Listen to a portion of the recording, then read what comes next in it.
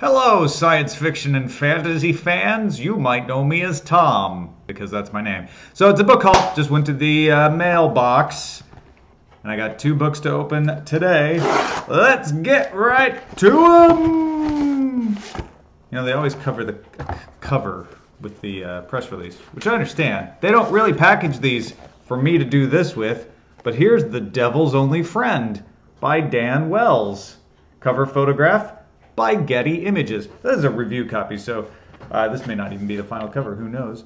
But John Wayne Cleaver hunts demons. They've killed his neighbors, his family, and the girl he loves, but at the end, he's always won. Is that really winning? It's kind of a different kind of winning. Now he works for a secret government kill team, using his gift to hunt and kill as many monsters as he can, but the monsters have noticed, and the quiet game of cat and mouse is about to erupt into a full-scale supernatural war. Well, there you go. All right. Let's see. We got a release date, Mr. Dan Wells. It is coming out already. June 16th, 2015, apparently. So go get it. You can find it on your shelf. Oh, and he's going to be around some of you September 10th, or I'm sorry, August 30th through September 2nd at Gen Con in Indianapolis, and September 4th through 7th at Dragon Con. Hey, we'll keep an eye out for you, Dan Wells, because Sword and Laser will be at Dragon Con as well. Next one! Just too hard to open.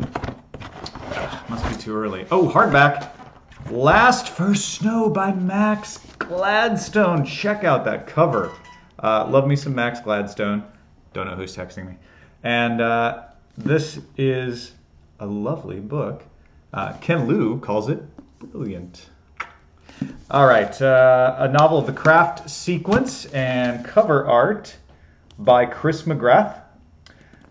So Max Gladstone should be arrested, says James Morrow, for necromancy, for he has evidently channeled the Roger Zelazny of Lord of Light, cathected the Neil Gaiman of American Gods, and subsumed the oeuvre of John Grisham, all with the aim of producing loopy, metaphysically minded legal thrillers. Wow. All right. 40 years after the God Wars, the city of Dresdel-Lex, sorry if I mispronounced, bears the scars of liberation, especially in the Skittersill, a poor district still bound by fallen gods' decaying edicts. As long as the gods' wards last, they strangle development. When they fail, demons will be loosed upon the city. That's kind of a lose-lose. The King in Red hires Elaine Kavarian of the craft firm Kelethres, Albrecht and Au to fix the wards, both to protect the city from certain doom and to lay a new foundation for prosperity. But the Skittersill's people have their own ideas about progress. A protest rises against Elaine's work, led by Temok, a warrior priest turned community organizer who wants to build a peaceful future for his city, his wife, and his young son. So there you go. Max Gladstone, Last First Snow. That is a great one. Glad to see that one in the old mailbox. Hey, do you like these? Do you not like these? Are there other things you'd like us to do in these? And by us, I mean me and all my personalities. Let me know in the comments. YouTube.com/acedetect or YouTube.com/theswordandlaser. I'll talk to you next time.